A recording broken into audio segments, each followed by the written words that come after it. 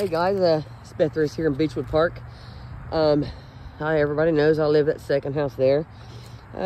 Some neighbors were over here today, and they were walking around on a beautiful day, of course, and they alerted me to this right here.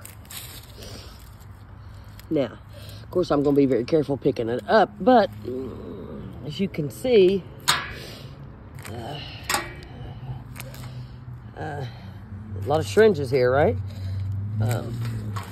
In a park where kids are at, right here by the tennis courts, where people come to sit and watch tennis, and they bring their kids, and their kids get to play on this this equipment here that's been here since I was a kid, which that's fine, it still works, but to have this accessible to your kids to pick up and try, or maybe get punctured, that's ridiculous. Beth Riss, Beechwood Park, Ironton, Ohio.